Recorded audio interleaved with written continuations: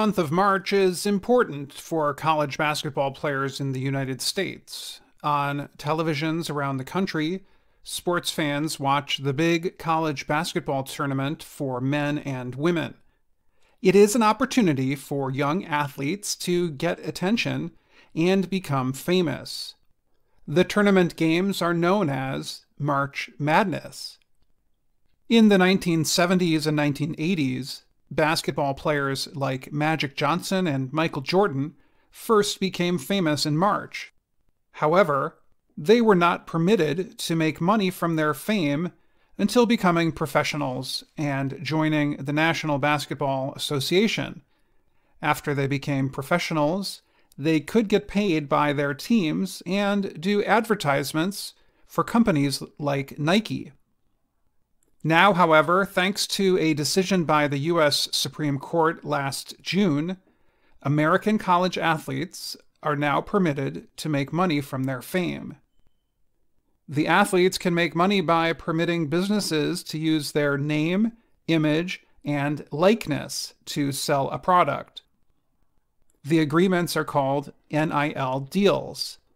As a result, some university athletes are becoming wealthy at age 20.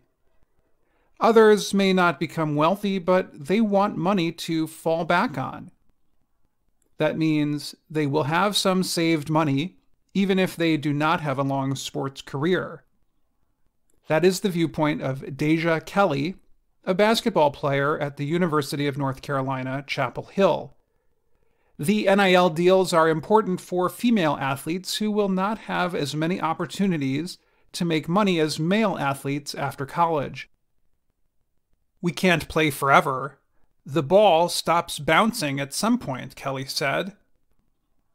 She has 6 NIL deals, including one with a large coffee company and another with a large restaurant group. Many of the deals require the students to place messages on social media apps, such as Instagram and TikTok, to reach fans.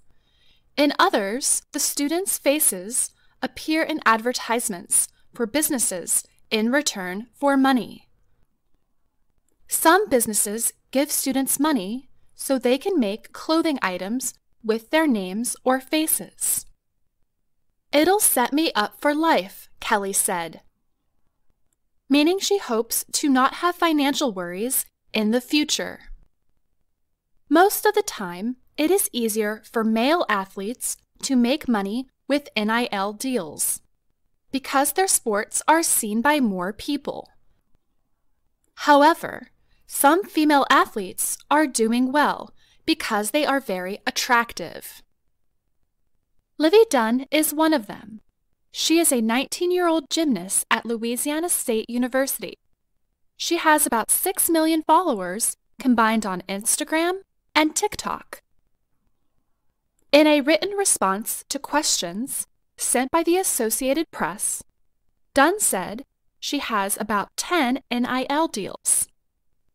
One sports media company, Barstool Sports, is making money by paying mostly female athletes to appear in photos and videos on its Instagram page. Another company, Beautiful Ballers, has photos of female athletes wearing very small swimsuits. Masai Russell is a track and field athlete for the University of Kentucky. She has about 20 NIL deals with companies that include media company Hulu and Walgreens, a store that has about 9,000 locations around the U.S.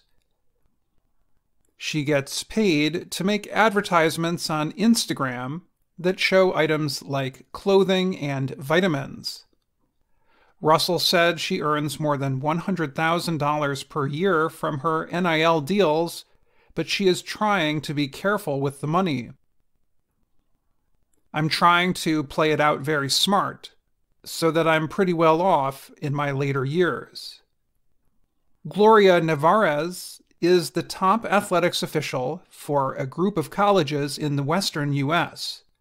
She said she hopes the young women succeed for more reasons than just attractiveness. While some are doing well, not all college athletes are making lots of money. One of them is Bailey Moody. She is a wheelchair basketball player at the University of Alabama and a member of the USA Paralympic team. She said making money from NIL deals is a lot of work. She congratulates those who do on their success. Blake Lawrence works for a company called Open Doors, which helps college athletes find NIL deals. He said most are not making that much money. A good deal might bring in about $250 per month. There is one group of college athletes, however, who are not permitted to make money from NIL deals. International students who come to college in the U.S. on F-1 student visas. Lee Cole is an immigration lawyer in Vermont. She said breaking that rule would have serious consequences. Dorka Juhas is a basketball player at the University of Connecticut. The team is often one of the best in the country. Juhas is from Hungary, so she is not permitted to make money in the U.S. She said other basketball players who stayed in Europe are making money. Juhas called it disappointing that she was not able to make money in the U.S. Peter Schoenthal's company, Alliance, helps college students understand NIL rules. He said the system is confusing, and it is safer for international students to avoid it in order to prevent a violation. The future of NIL deals is not yet decided. Many states now have laws that permit students to make money while playing college sports. But there may still be a discussion in the U.S. Congress about a national law related to the issue.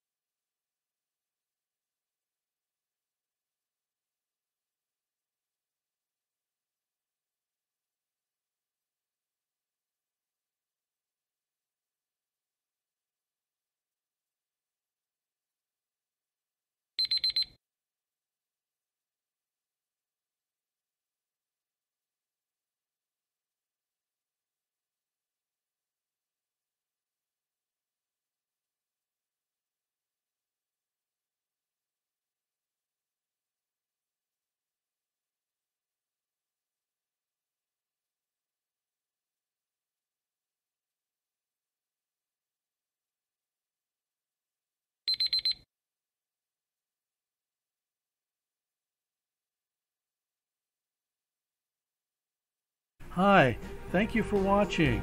I hope the videos are useful for you. Please subscribe to my channel using the button below.